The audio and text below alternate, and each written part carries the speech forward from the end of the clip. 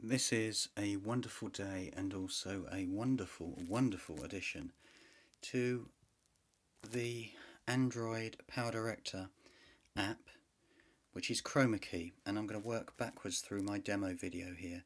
So if you don't know how important a Chroma Key is, it's taking things like this, which is a lion, of course, which is an image on a blue background, or even taking another lion with a green background and making those colours, whether it's the green or the blue or any other colour for that matter, disappear.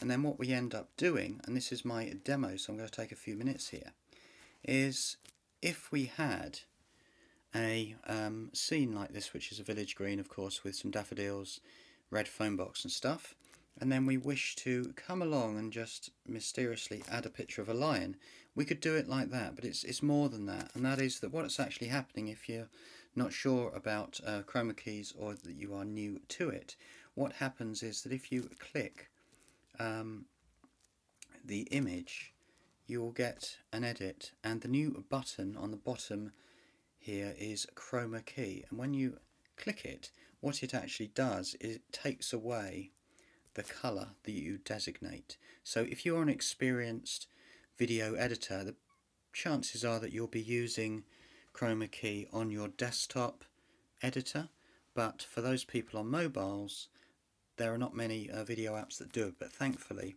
we have got it now in PowerDirector, and it's pretty awesome. So the way you actually do it is you click to select a colour, in this case the green, uncheck, and then you see what you're left with. Meaning that this, as it's a quality image, it could be a video, but in this case it's an image, is the moment you move it, you can see that the green has disappeared. You do have some controls over that, and you can hit the edit button once again, hit Chroma Key, and then what happens is that you've got the colour range, which I'll dial down. You can see that it's just fuzzing in the green on the outside, and then you bring it all the way through. And on this one, not a lot is needed to happen, so I'm going to leave it at its default at 13. The denoise, if I bring this all the way down, again not much happening. Bring it all the way up, and in this case not much happening, and the reason not much happening is because this image is being almost like studio prepared in an animation. So let's have a look at some other examples. This one here is another lion to demonstrate, to illustrate. It's on a blue background instead. So what we actually did is you click to activate the tap to remove the colour. You click somewhere on the image. For example, if I clicked here on the line and then turned off, what I get is something a bit reversed, and I'll come to that in a moment with some more examples. So you turn it on, and I'll say I want that piece, and I turn it off. If it kind of looks okay, hit the back button, and then you can see that we've got our line. These are demonstrations. We can add an extra layer, and we can get two color keyed videos or images at the same time. So let's keep going, and I'll tell you how I got there today. So I saw the feature, started to muck about with it, and we can do the conventional, which is a stand-up, person on a green screen, and you can get them in. But I want this video to be a little bit more in depth with that, a little bit more creative. So first of all, I had a video here which I just happened to do only yesterday, and then mysteriously we add a calculator over the top. Now this is a demo workshop brainstorming thing. So what I was trying to do is first of all to see, number one, how simple and how easy is the Chroma Key? My answer, extremely sensible and good. Number two, does it actually work? My answer, yes it does. Sorry, an F word there. Very good is what it is. And then how much control have we got to be creative? Now in this case, let me just check it again, edit button, Chroma Key, and there you go. If we dial it down, it does get a bit leery because this is photograph was done by my mobile phone, nothing big deal. You can see as I slide it, the colours are coming and going. So I'll just take it to the denoising, bring this in. This is not bad, is it? It's not bad at all. It's only so quick. If you've done Chroma Keying before on desktop, it's a nightmare. Honestly, it is an absolute nightmare. So that was the original image. Not a great image. Let's keep moving. This one here, we've got a red background. I started off looking at, it's gone somewhere down here, yeah, what I did here is, and this is something I was messing around with, is that there is, I'm always messing around, is the image I've got was literally just a white background, or sort of off white with a proper white at the bottom, a tree, a chap and a dog, that's it. And I thought, well, hold on a second, what would actually happen here? And by messing around with it, we've got very, very quick time to say that there is our, remember it was a tree on white, we've now converted it to a tree on a red, and then if I just play it, it nicely goes through to a green, and then nicely goes through to a darker purpley colour. So that's another example. We can use it for still images and just get rid of white things. What about if we did a little bit more than that? Then we could come in and say, here's our, you know, regular field video thing. What I've actually done on this time is I've created a I've got a piece of white paper and I've typed, goodness me, you can tell it's I've been working hard on this, meaning what we've got is a piece of white paper, there you go, look, with a marker pen with the word look and an exclamation, nothing big deal, and you can see the quality is awful. And the reason I made it awful is because I just wanted to see how quick I could do it.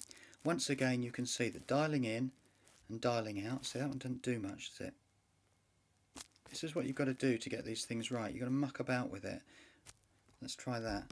Go back. Now we've got clearly a piece of paper. The moment you readjust the timeline, we've got the word look over it. So what I've now done is I've got an interactive whiteboard of mucky old notes that I've written down. We could also do the same thing here with a shatterproof ruler. That's on a white background and you can see it's not great. But again, I've done it really quickly. Going on to the next one, I have just put down a red arrow and a bit of yellow. I quite like the look really, because as a teacher it gives me an awful lot of fast flexibility.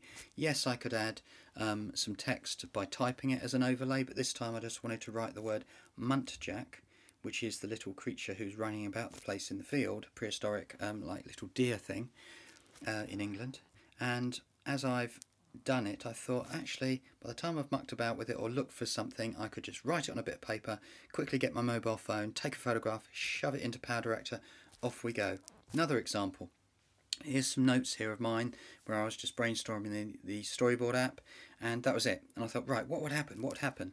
Then I came along and I put a yellow background down and it goes like that. To backtrack, we've got the original image, and then we have added a Chroma Key, of course, and there now I've got, and I could show you, which is quite interesting, because if I can come along and then I know you can't look at it very well, but what I'm trying to say is I've got my static piece of white background with blue, and I can now start to change the background on white paper. For me, that's a really big deal. So let's take a couple more examples and finish off. What's this one? Oh yeah, that's quite interesting, because what we've got here is that if you take, yeah, sorry, that's done it, isn't it? Let's click there. Let me just go back, hold on. Yeah, so I was out earlier, retail park, a little blue door with red brick, and that was it. I thought, I know exactly what I'm doing here, take a picture of it. This is a video, by the way, and then, oh, it's now a red door. Why? Because I've chroma keyed the blue colour. So if I click this and I edited it and I hit chroma, then I could come down and say, okay, what colour shall I take? I'll tell you what, let's have the green grass. What would that look like? Now the grass has disappeared. Yes, I could do the sliders. Go back. I want the blue door and turn it off. Go back. And now you've got something a bit more creative. I've left the red border around the outside just to see what it looks like underneath. It's up to you for your creativity to shove whatever in you like. What's this one? Yeah, this is an interesting one, because there was some holly growing on the ground, and again, everyday objects here. And what we've got is there was a blue street lamp. So what I've done is I've said, I know exactly what I'm doing here. I want to get rid of the blue, so therefore I'm going to chroma key it out. So I click on it. Click on it there, click on it there, click on it, chroma key. You can tell I'm quite excited about the feature, and you know, before you know it, we've got really interesting, because it would be very difficult or impossible actually with PowerDirector to get that angle in the video frame. So all we do is put blue on it, then we can do whatever we like with it. Okay, it's red, but it could be the start of something with an angle and some text, images, call it what you like. Then the last one over here we have got, which in many ways is very challenging, very interesting. It's the same retail park, but what we've got is that's the sky. In real life I did have a sort of like a blue sky. It was like a really weird blue cloud. It doesn't look like it there. The point of it is, what can I do with it? And that is that I can change the whole thing to be, oh, let's move it a bit, a pink sky, and we can play around with different colours on it just to see the app and how it responds to the colours and the noise. We have got dialing down, look, horrendous. That print comes in. If you watch the word bargains and the pound store thing, that starts to change, and so you've got to get a mixture here. Back there, maybe you can see the way it's getting a bit leery, a little bit leery. We might get away with it there. So then we can come back, and now we've got just a readjustment, our pink sky with a retail thing. It's pushing the app and it's pushing our ideas. Then we're back and finishing the video, back to our village green. Then we've got a line appear. For ease, I've used still images. You can easily use multiple or videos for these green screens, paper notes, whatever the internet throws at you, whatever your imagination and most importantly your freedom allows you to create something pretty cool with the Chroma Key in PowerDirector Android app. New feature added today, the 23rd of December 2017.